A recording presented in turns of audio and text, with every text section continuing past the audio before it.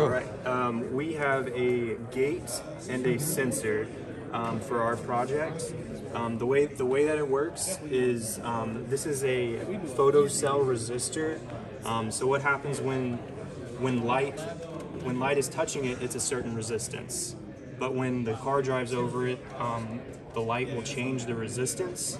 And the way the resistance sends a signal to the board, we have on the breadboard here, we have a voltage comparator chip. So the voltage comparator chip here senses the change in resistance there, and it signals an IRQ interrupt on the board.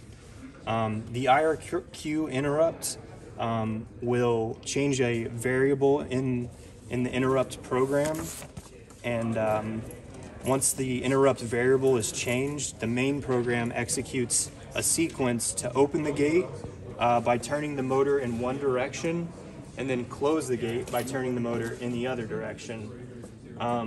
This piece here, this is a driver for the stepper motor. It comes attached to the motor, and what it does is it allows the stepper motor, when you write these 4 pins high, in a certain order, the motor will turn in one direction, but to get the motor to turn in the other direction, you have to write it in the same order, but backwards. And these two are those are the voltage. Okay, so I think we're ready. Yep. If you want to go ahead and... Alright, so this is the car going over the light sensor. So it says it's dark. Oh, there we go. And then it waits for the gate to open. And so then the car has enough time to go through for about 5 seconds. And then it closes. And then that's it. This is John Harris, and I'm Alexa Garrison. So.